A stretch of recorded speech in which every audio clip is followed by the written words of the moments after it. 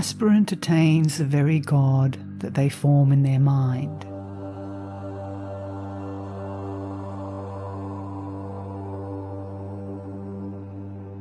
If they think God is light, God appears as light. If they think God is sound, God appears as sound.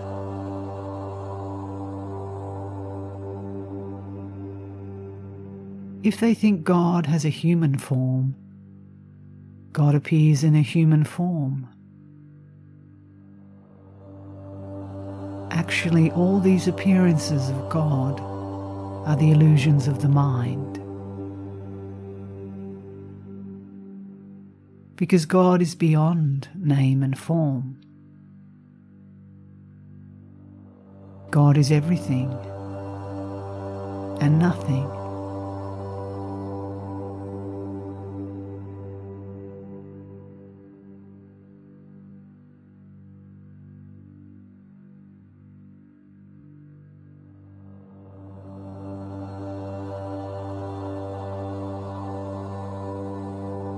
But the illusion is true to the person who sees it, and it brings a conviction of truth in them.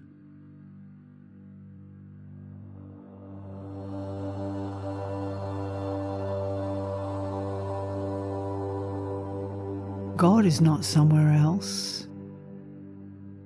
You are God. You are God, and you are in God.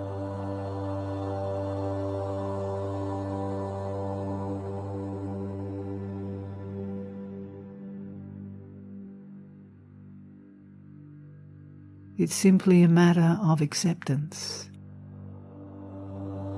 Accept yourself, accept others, and accept the world.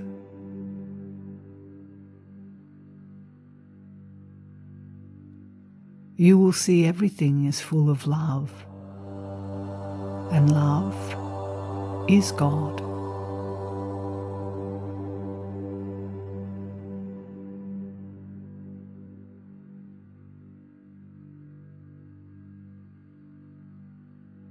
What is love? Is it real?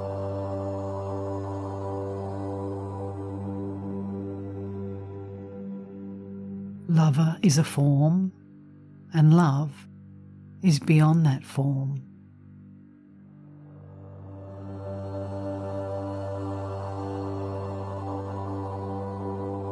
Lover is body, and love is soul. Love is reality.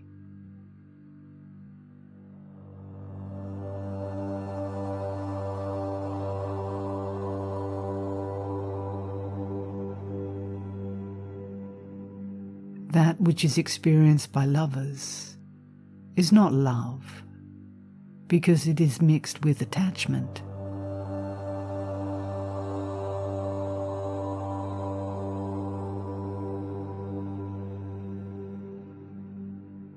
How to develop real love, that which is above the physical plane.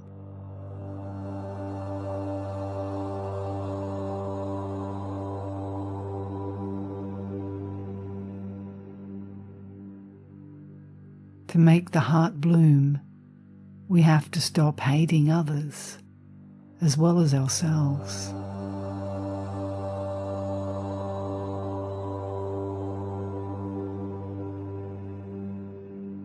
Hate is like a frost which freezes the lake and burns the stem of the lotus flower.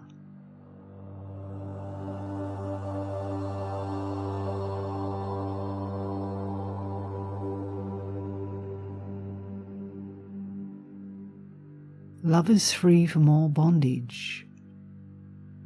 It cannot be created by our minds.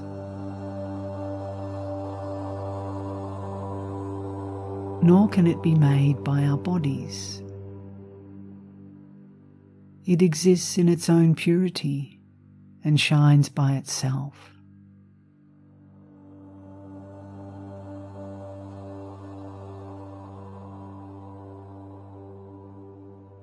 A lotus blooming in a lake attracts the eyes of everyone, although it doesn't try to attract.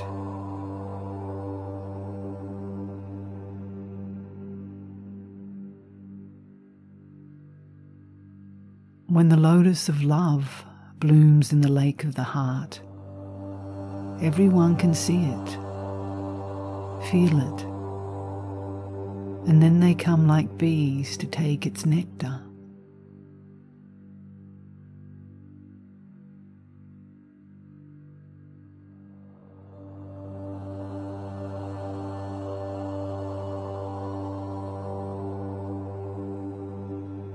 When real love is understood, the heart will open like a lotus when the sun rises.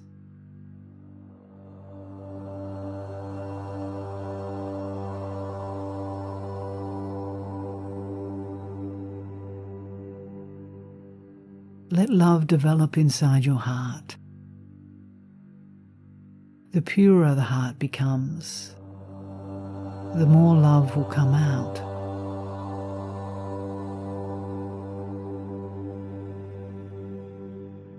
And one day, you and love will become one.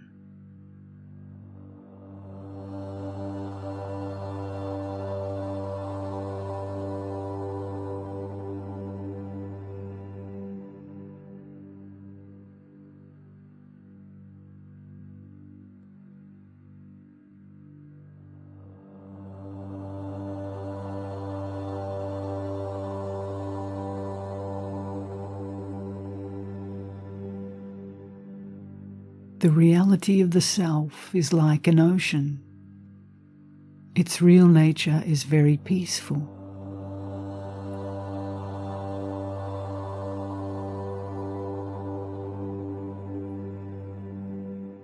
The waves in the ocean are the universe, which is our own mind.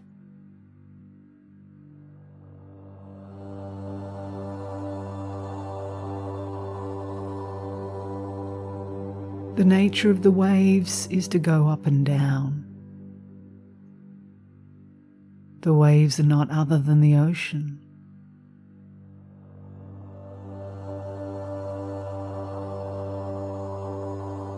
Still, we separate them by giving them a separate name and form.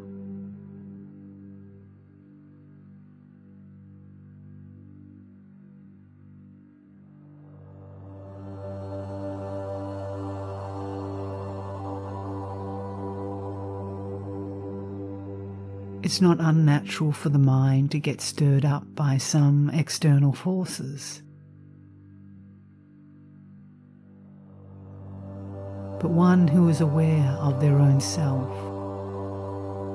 I am not the body and mind, I am pure self,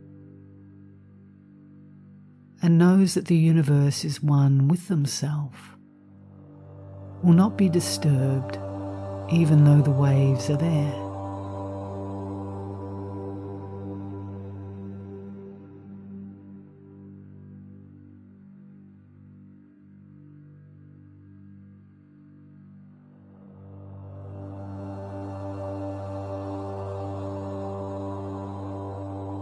Self is God. But as long as we don't find God within ourselves, there is a difference between God's will and our will.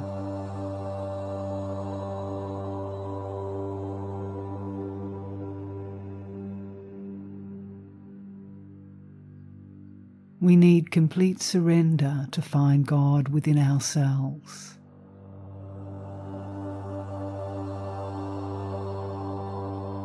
Complete surrender doesn't mean not to work, not to eat, not to meet people, but rather the ego of I am the doer should be eliminated from the mind.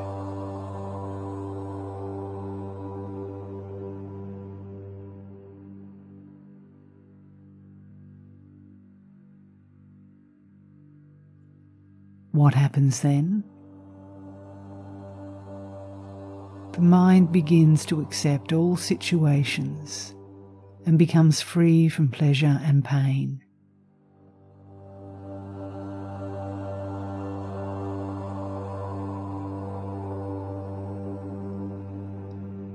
It develops dispassion, and dispassion brings enlightenment.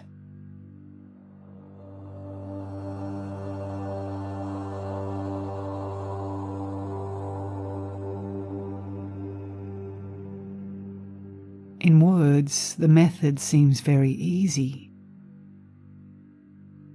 but it's a very difficult thing to surrender.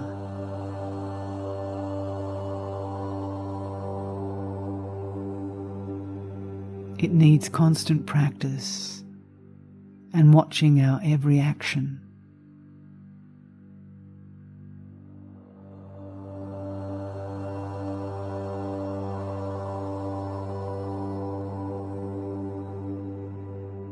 Without watching ourselves, we can't be aware of the tricks the mind plays.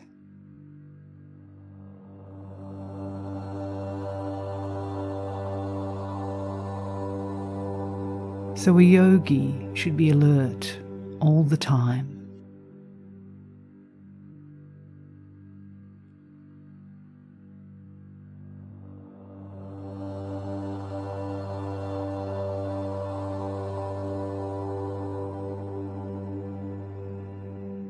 The world is created by our own mind. By our own mind, it is expanding.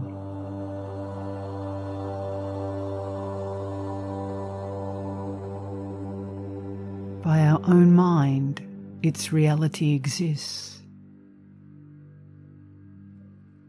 Everyone's world is their own mind.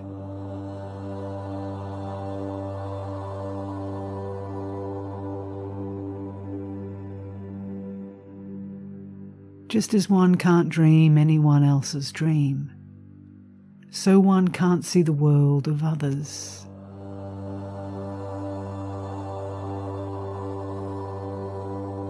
But we all exist in the worlds of each other.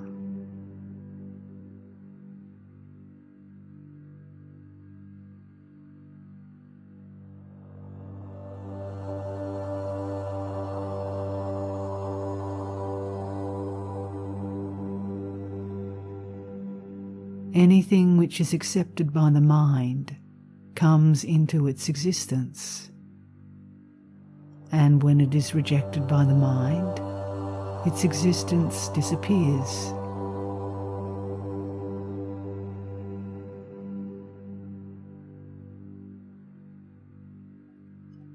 The world is just like a dream that is created by the mind.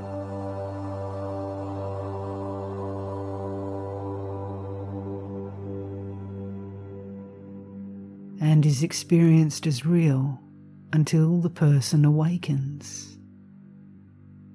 Then it disappears.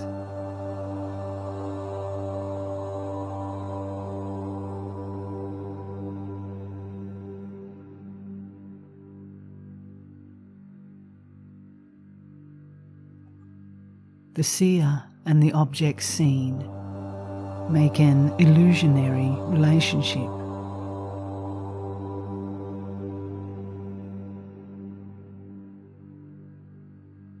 If the seer loses their identity, the ego of being a seer, then the illusion doesn't exist in the object seen.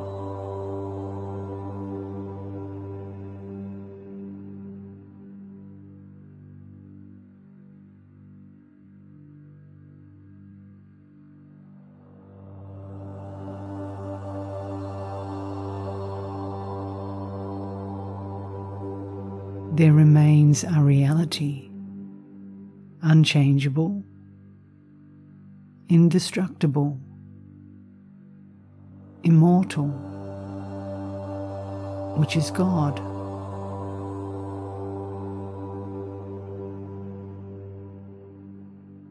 God is another name of truth.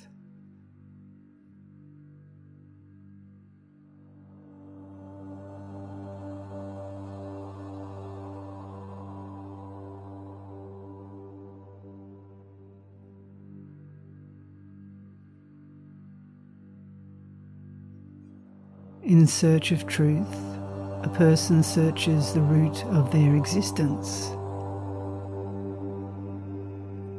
What is the root of existence? The root is ego, or we can say existence in the world is ego.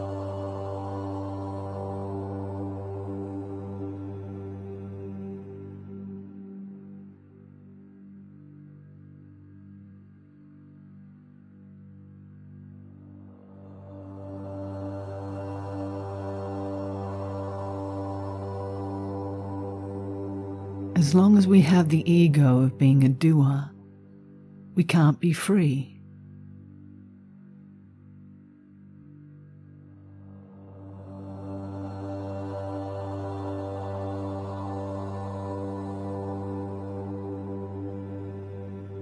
Diving for pearls is easy, but when you have pearls, you develop fear of losing them.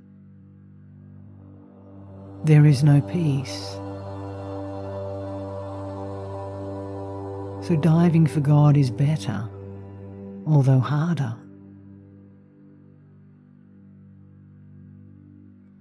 Peace or freedom can be attained by surrendering to God.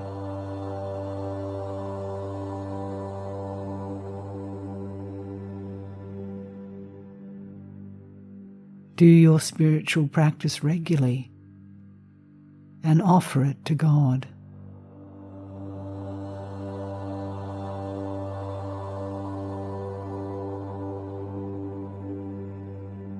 Don't do it to attain powers or knowledge.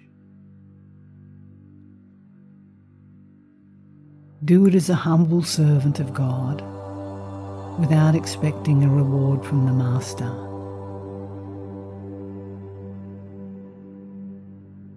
Do it as a woman who gathers flowers from the garden to make a garland for her beloved and puts it around their neck.